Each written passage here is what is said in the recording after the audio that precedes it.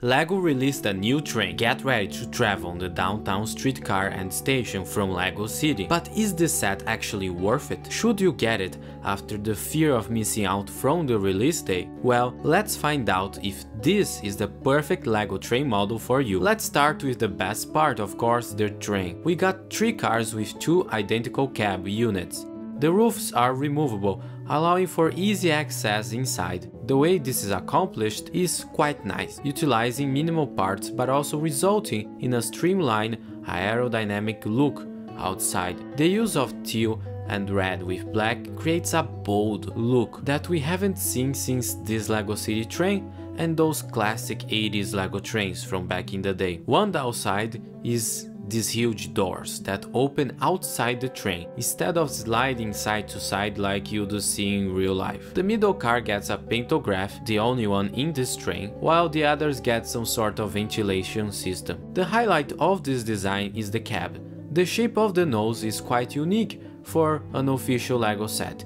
It has a low profile look and a smooth surface. There are some gaps, but nothing major. And if you are wondering, this build is accomplished via a very clever building technique. There is also a bumper below, which just adds an extra touch to this very nice model. There is another major downside, and that's that the interior only features 2 seats. Not a lot, meaning most figures are going to be left standing here, and with no guide rails, this is going to be a very painful ride. Then we have my favorite detail, this station indicator, showcasing the next stop of the tram. The other car features 2 wheelchair stickers outside, and this is a major drawback of the set, the amount of stickers used.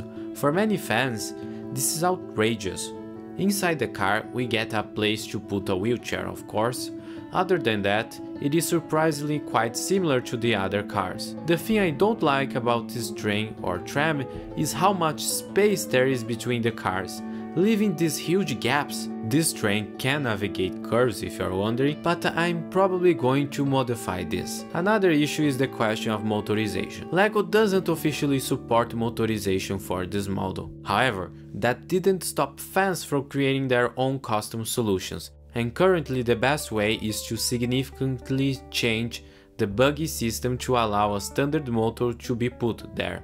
This set is not just a tram, it also includes 2 platforms, or 1.5 depending on who you ask. One side includes a small cafe, perfect for a last minute caffeine hit. This is a perfect place for Starbucks addicts. It also includes one of my favorite new LEGO pieces, this cup. We also get a barista minifigure that looks just like a real life Starbucks employee, though is she really a barista if she is just using an espresso machine? Now, if you're American, you might be wondering what this is doing in a train station, but you'll find many cafes inside train stations around the world, instead of sad and lonely platform. At the top we have an elaborate green and white awning. We also have 2 solar panels. There is a small oversight here. These panels are completely flat, meaning they are not getting the most optimal performance. The tilt angle of a solar panel depends on your latitude, so this flat solar panel would work only at the equator. If you want to find out the most optimal angle, just add about 10 degrees to your latitude. So for me that would be about 33 degrees. We also have a standard ticketing machine utilizing this new computer print. However, the system seems to use standard tickets like the ones you'd find in a movie theater or theme park according to the LEGO lore, and not standard metro cards, which can be problematic. This set includes many accessibility play features. Some of them work, others completely fail. As an architecture student, I know something about accessibility, aka making anyone feel welcomed and well accommodated in a building or public space. The biggest mistake of this set is this ramp, as it's just too steep. Usually we would like something to have an 8% tilt, something nice and soft. However, this ramp is just too steep. If you put a minifigure here, she's going to slide down fast, and that can be dangerous. Going up the ramp is also a challenge, as it will take a lot of energy. So overall, this ramp is not accessible and just bad. I would rather LEGO not include it or have it done as an elevator, as it teaches a bad example to kids who don't know better. If you want more accessible ramp, you're going to need more space and more money with pieces. Then we have this minifigure that is utilizing a service animal, in this case a beautiful whatever this breed is dog, with a new piece. However, this set makes a big omission: tactile flooring. These are things you see in train stations and other public facilities, and not. However, this set doesn't include any. This could have been easily accomplished via yellow tiles with stickers or prints. However, it's LEGO, so of course you can add it yourself. However, one somewhat nice feature is this movable platform. Try lining up with the LEGO train doors and allow for level boarding in concept. It removes the gap and is a nice play feature. However, in terms of accessibility, it lacks the ability of the minifigure to get inside the actual train by herself, as there is this massive step. You might have to put the minifigure here with your hands. The set comes with 3 of these external platforms. We also get another platform on the other side that can be added with the platform we showcased. It includes this nice map of the system, and we see that the red line is actually quite small. We also have a timetable that shows a really bad frequency here. Waiting almost an hour for light rail is not optimal, so maybe this is just a government corruption system.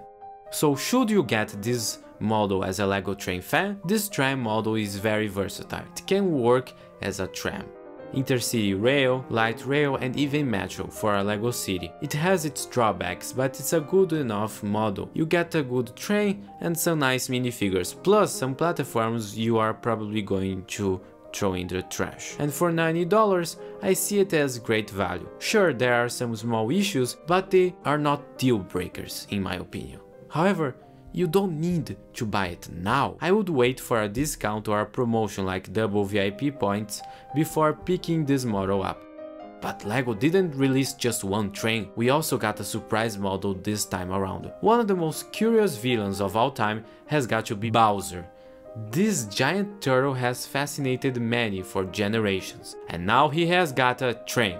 Wait, what? Introducing the all-new Bowser Express train set for $120. The biggest downside is that this model is not LEGO gauge, L gauge, so it's bigger than a standard LEGO train track and it can't fit on them. Additionally, the wheels are more for trucks rather than trains, meaning it won't work on LGB or G gauge track. So you're supposed to run this train on the floor, or just leave it as a display piece. Additionally, this model is made for the LEGO Mario figures, Peach, Luigi and Mario of course, that don't come with this set. So there's a lot of play features for these figures accomplished via these barcodes. But for many of us, the appeal of this set is its weird design and novelty. It's like a more budget-friendly adult set. It includes this hilarious big Bowser head, locomotive. My favorite part of this model is the use of burgundy pieces as an accent color.